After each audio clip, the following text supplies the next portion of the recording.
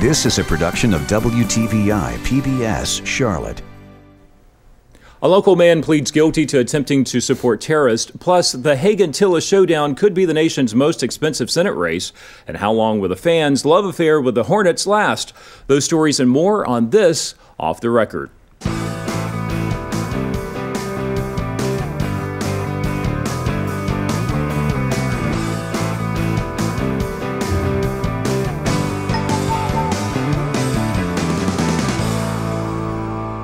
Good evening, I'm Jeff Rivenbark. Great to have you with us. My guests this week include Tom Bullock with WFAE, Jim Morrill with the Charlotte Observer, Jamie Boll with WBTV News 3, and B. Thompson with WBAV. It's great to have each of you with us today. Disturbing news out of Rowan County. 44-year-old Donald Ray Morgan pleaded guilty Thursday to attempting to provide support to a foreign terrorist organization and possession of a firearm by a felon. Court documents say between January and August of this year, Morgan tried to provide support and resources to al-Qaeda in Iraq, also known as the Islamic State of Iraq, and the Levant, known as ISIL, and the Islamic State of Iraq and al-Sham, known as ISIS. So what's disturbing to me this morning is the fact that this guy was a Rowan County special deputy. He worked in the jail and the courts, and he was even a police officer with the East Spencer Police Department. Jamie, I know you guys were following this week. It should give you pause, shouldn't it? And it goes, I think, to the point of, do we really ever know our neighbors? Obviously, this was a gentleman. You see the pictures of him in his Little League uniform, you know, as a child, and seems like, you know, every kid in any town USA. Obviously, some things happened in his life that made him take a turn, and the propaganda that is out there. He converted to Islam at some point after some troubles in his relationship, and he got sucked in by this propaganda that's out there. And it isn't just this. We've seen it in other situations. We see the young man out west near Seattle who became problems with some issues in his life. He took a turn, took a gun, and did some things. Thankfully, in this case, that didn't happen. Law enforcement tracked him, found him before anything serious came of it. And this reminds me a lot of when we hear about murders. You know, we kind of get tired of the sound bites on TV where I didn't know this would ever happen in my neighborhood. It's kind of the same thing, because I think we fall into this mindset of thinking, oh, these little renegade folks are like in other parts of the country, and you know, Seattle, out west, or wherever. But they're actually right here among us. Well, and those renegade folks are exactly, they really are the biggest fear for, you know, the American security forces. And I mean, the U.S. government is worried about it. Homeland Defense is or the Department of Homeland Security is worried about it, because these folks, there aren't a whole lot of them. They're not dangerous in numbers, but single people that have American passports that can get trained, go back and forth, that is clearly what they fear, because it's a lot easier for an American, no matter what the cause, no matter what they're angry at, to carry out some kind of an attack here in America than it is for a foreigner now to get in and to do something. And, you know, when it comes to recruiting, it's also just a sign of how effective the propaganda coming from ISIS is. You know, you talked about the folks in Seattle. Right. They're the three girls from Denver. We have this gentleman from the Carolinas. There are others that are out there. And, you know, they're very good at targeting people with propaganda to give them some kind of a sense of purpose or something in their life that is attractive enough that they're willing to go over and try to get trained, go over and take part in, you know, the Syrian civil war, or potentially do something here.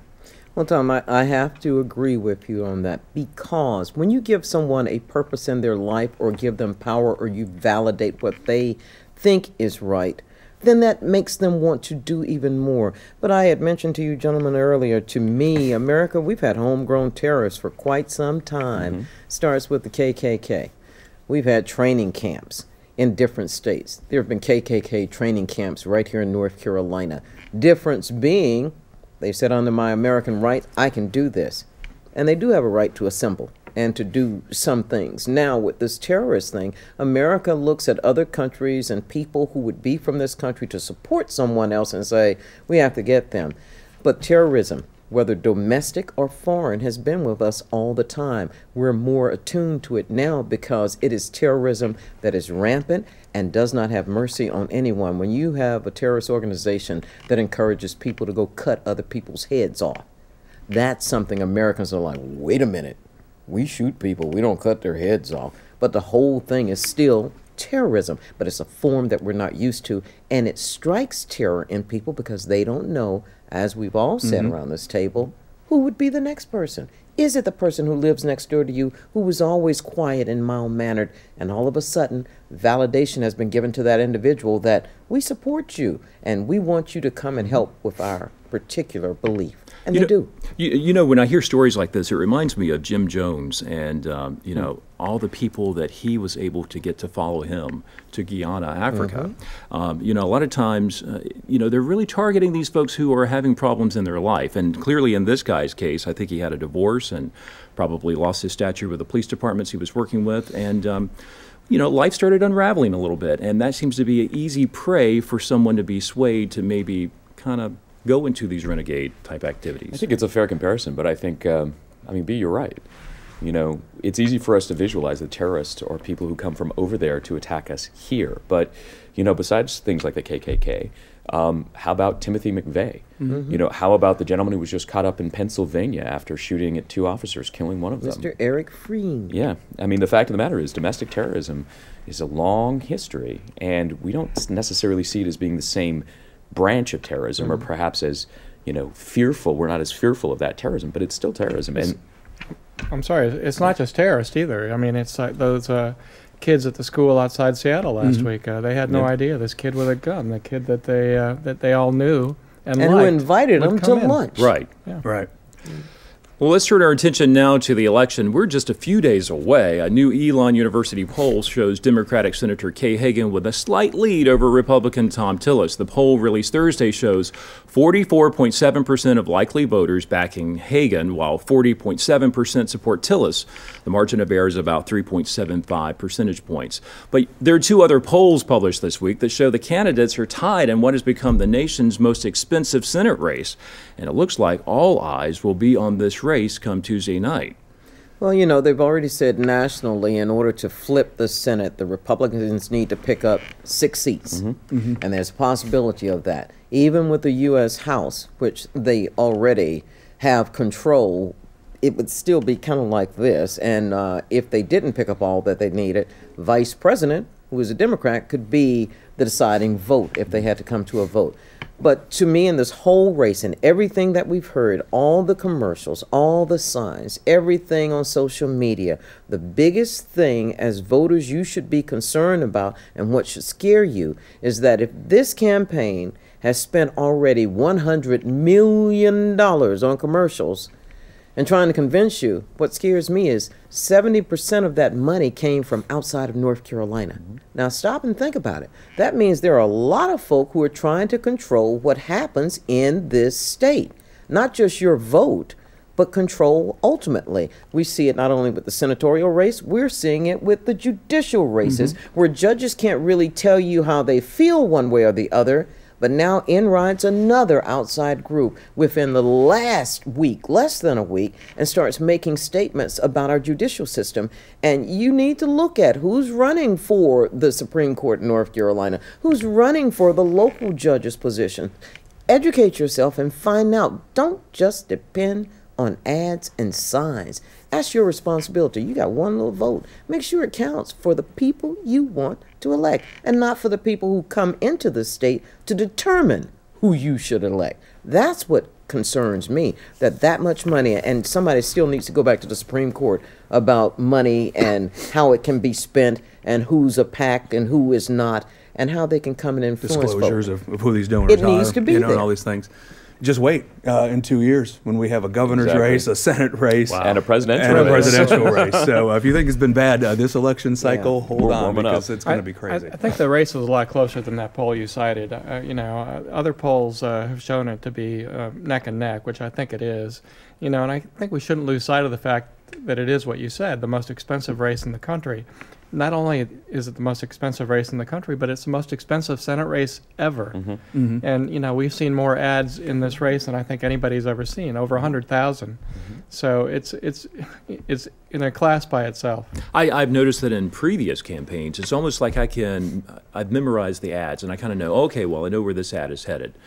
This time around, it seems like the ads are coming out fresh every week or every couple of days, and the ads that I remember from 2 or 3 months ago, I don't even know if I've even seen them recently. I think it was the Clinton campaign, right? It was sort of the rapid reaction. Anything, something happened, you saw something, them immediately try to get out in front of it, and that's just become the norm now in politics. If one thing is said on the campaign trail after the debate, the Hagan admission about missing the hearing, boy, that was in a spot the very next day.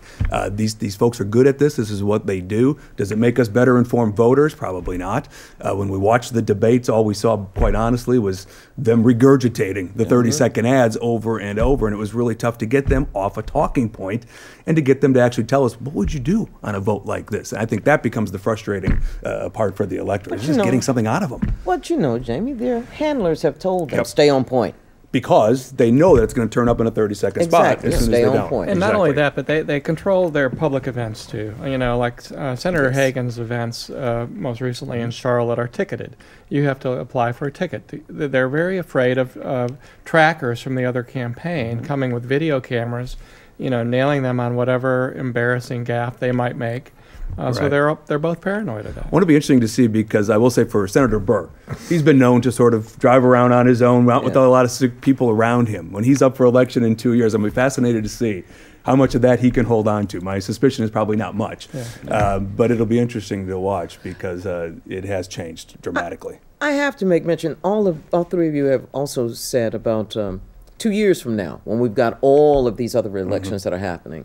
If you're looking at some of these commercials, we're already seeing commercials from people who expect to run for something 2 years from now, and they're here in North Carolina. And they're trying to feel it out. And these are the folks who are saying, this commercial was not endorsed by any candidate or any party. No, but it's you're putting something out there to people to know your name. And I'm speaking specifically about Ben Carson, okay? Technically, he is Dr. Ben Carson. But do you know anything about this man? No. And now he's doing ads here about certain topics to get his name out there. It's like, I suspect this is going to be a Republican candidate. You couldn't get Colin Powell, so find somebody else who was pretty good at pulling up bootstraps and has some credibility, and maybe we can use that one and we'll get these other votes. But we're already seeing those commercials, and it's endorsed by a man who is not a declared candidate for anything, but he's spending a lot of money in this state already. Pay attention to where the money's coming from. I want to continue our conversation about the election rhetoric. I mean, you simply can't go anywhere without being bombarded with campaign messages along the highway, ads on radio and TV, flyers showing up in your mailbox, even your home computer. And I noticed, I think one night this week, I was on Facebook or something, and I saw an ad popping up asking me if I had voted. And I'm thinking, well, yes, I have, and I'm looking to see who sent me this ad. My intern even mentioned she was watching YouTube videos the other day and saw ads popping up. Where are some of the unusual places you've seen the ads this campaign season? And is it a little bit invasive, or is it just part of what we should expect from now on? It's reality. It's a big data world, isn't it? Yeah, that's exactly it. I mean, you're exactly right. I mean, there was a time, we were talking about this before the show, there was a time, it was back when Howard Dean was running, that using the internet and starting to do micro-targeting was so cutting edge that it was, I mean, people sat there watching his campaign thinking, this is amazing and it's the future. Well, the future's here. There's so much money that's rolling around. There's so much at stake, as they love to say. Well, really what it is, midterm elections are tricky. There are drop-off voters. Historically, turnout is incredibly low in comparison to presidential years. So they will bombard you any and every single way that they can. So, you're going to see it pop up. The door hangers, we've all come to expect. Robocalls, I haven't seen or heard as many here, but I think that's because most people don't have landlines anymore, and it's harder to track cell phones. But internet, no matter what the site, no matter where you go, whether you're shopping or reading for news, should expect it. And it will only get worse as 2016 rolls around. And some of those things, I mean, I'm always amazed at where you were talking about Drudge Report. Yeah. You see ads for Hagan. You see ads for Hagan on conservative websites like the Drudge Report or Breitbart or something like that. And conversely, you see Tillis ads on liberal sites. It's just kind of a paradox, but it just shows you the ubiquity of all these online ads. I've been a bit surprised about the Twitter presence of the Tom Tillis campaign. I have seen far more Twitter activity based on him or his surrogates than I have, it seems like, with the Hagen and the Democrats on that side. Also found it interesting, Sean Hawes, the Libertarian candidate, suddenly you're getting these ads pop up quite frequently in my Twitter timeline, I'm not sure why this is, about legalization of marijuana. But you know, that was an ad that's not paid for by Sean Hawes. That is an ad being paid for by a Republican. Freedom Partners. Yeah, exactly, right? And trying to drive up support, perhaps to siphon off a few votes from Kay Hagan. So it's fascinating, the strategies behind all these things. Well, I think trying to overwhelm us with all of this advertising to get voters, we might as well call this the shock and awe campaign because it is inundating us. It is so much, and it's becoming overwhelming. And at some point, we're past the point of saturation, but you keep throwing it at us anyway. And you're going to reach a tipping point where people are like, you know what, if I hear one more fill in the name commercial, I'm never going to vote for that person. And I think you can have backlash like that, particularly when we see so much coming in and you're acting as if voters are absolutely stupid, that we don't have any way of figuring out who we think will best represent us. So you have to bring in all of these folk from someplace else to buy ads to convince us of who is best. Now, by putting at the end of the commercial, not endorsed by any candidate or any party, that allows that candidate to say, I didn't do it. You know, they came in and did that on their own. But I still have questions about folks who try to say, I didn't do it. You had to tell them, well, we don't mind if you want to come spend some money on this campaign, because it gives them even more airtime for the public. I want to revisit something we talked about last week on the show, and it was the Mecklenburg County sales use tax referendum. If approved, the county sales tax will go up by a quarter cent. Our sales tax would then be 7.5% in Mecklenburg County. Now, we're being told most of the money would be used for CMS teacher salaries. Some will go to public libraries, Central Piedmont Community College, and the Arts and Science Council. But you know what? It's interesting. When I did early voting 2 days ago, and I grabbed the sample ballot when I left, there are just, I counted it up, there are 24 words that describe what I just told you. And my question to you is, are voters going to know enough about this measure to vote for or against it? And I would tend to think many would probably just bypass it because they see the word tax. And tax without explanation means you want more of my money, and I would say no. But the explanation gives people a reason to say yes. But Mark Garrison made a very good point on this show last week that that tax could be changed. If you get a different city council is going to say education is the bailiwick of county government. They're supposed to provide the money in the state. We're not supposed to. Well, we've got this quarter penny tax. A future council could possibly say we can use that for something else, because if they didn't want to go up on property tax, or this you've council, already got that penalty. This council could that do money the same and thing. do it. So how do you assure voters if you're saying we're going to use that money to help people in education, keep some of those teachers, and help other staff members? But if down the line you get another council that says, you know what, that really isn't our responsibility, but we do have authorization to collect that tax, so we're going to continue to do it, and we'll use it for something else.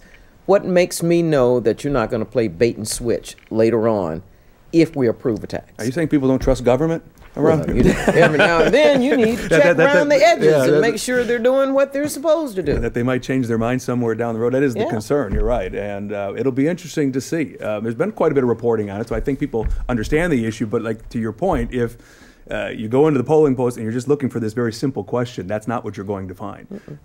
And we'll see if people can sort it out and whether it'll pass. And it is that whole issue. This is supposed to be a state responsibility. And so now what happens to outlying areas? But, you know, I think maybe it was an Observer article, you know, pointing out that these teachers, some of them got the 7% average raise, some didn't get any. And if they can go get a job in the Rock Hill School District and make 10 grand more for doing the exact same job, how does Mecklenburg stay competitive? And it's a business recruiting issue. It's a lot at stake on this important ballot issue. And who could blame them too? I mean, right, of course. Exactly, yeah.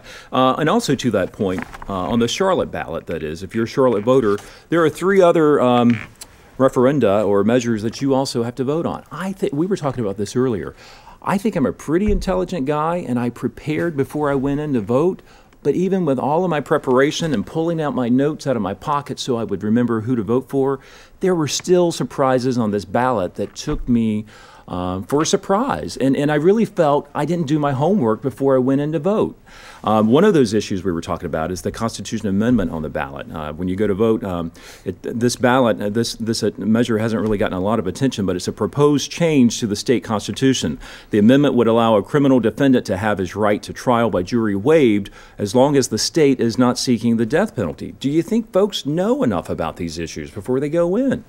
We don't even know enough about the judges, much less about the issue in changing a constitutional amendment to North Carolina's Constitution. This is getting a little thick in there, and I have to wonder who was backing putting that on this ballot in the first place, because the public doesn't really know it. So is it a group of people in the legal field, the judicial field, who is backing a change to the Constitution concerning when you go to court, whether or not you have a jury trial or a judge simply sentences you? That's a concern to me, because judicial system has an impact on a lot of people. You can set precedent in a case that affects people in the future.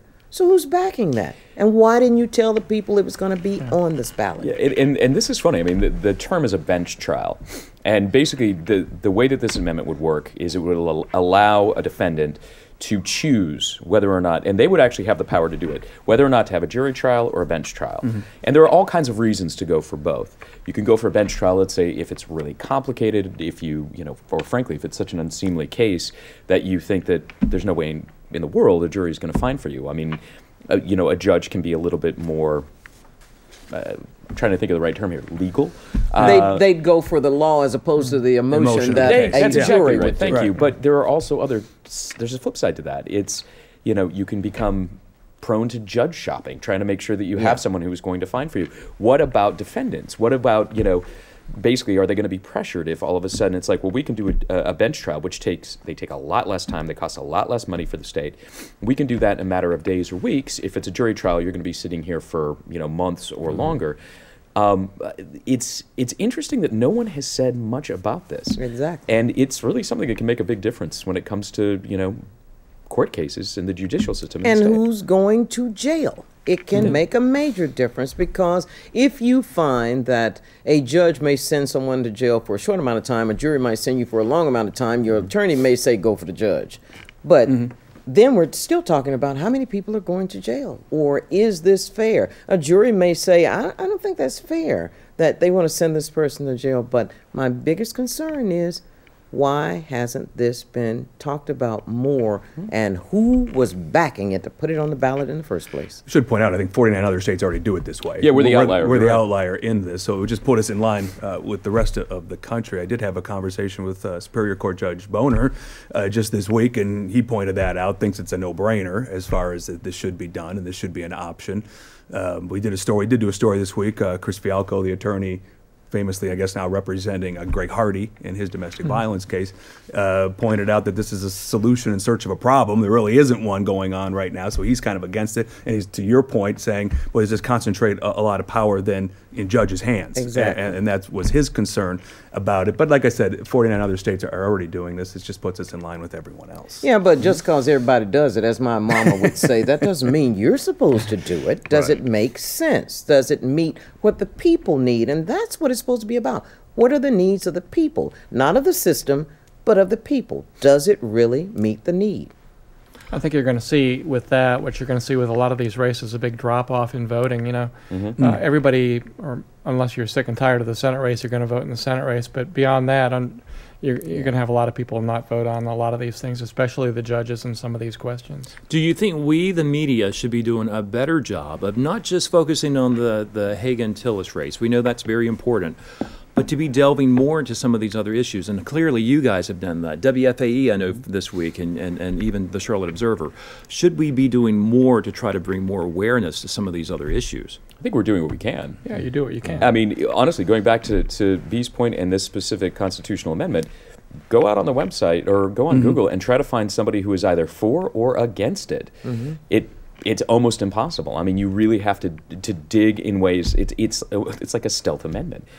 Well, and the voter has to take some responsibility in all this, right? Agreed. I mean, if you can't find the information, you're not trying. It's all out there somewhere. And some of it gets difficult when we talk about the campaign financing of it all, that part, and who's behind some of these things, but the true issues themselves.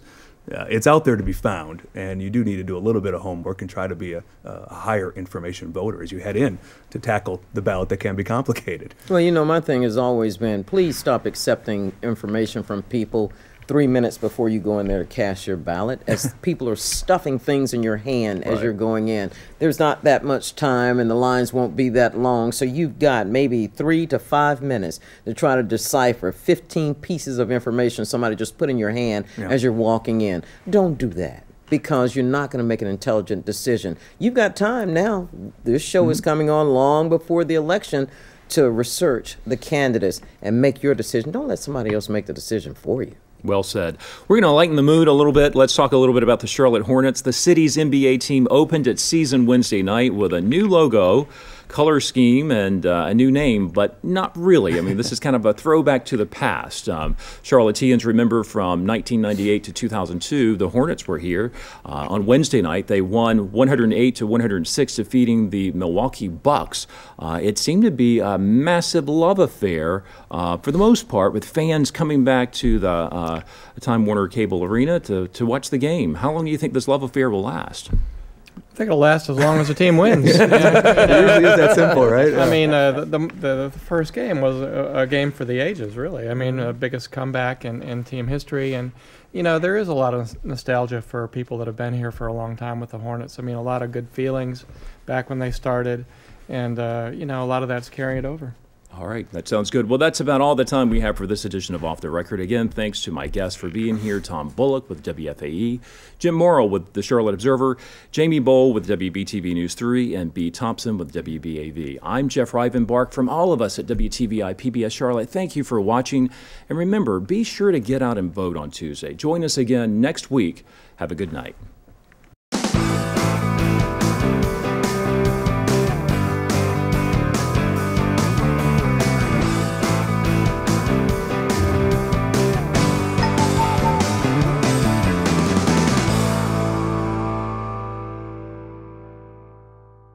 A production of WTVI PBS Charlotte.